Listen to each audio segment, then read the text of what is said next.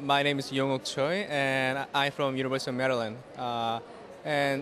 What job means to me is I think I plan to contribute to my community. So I am kind of working. I'm studying on international development. So I hope to work for developing countries to contribute to how to kind of provide foods and to build. Kind of making the jobs or how to make the foundation of creating jobs. How do you think we can eliminate youth unemployment?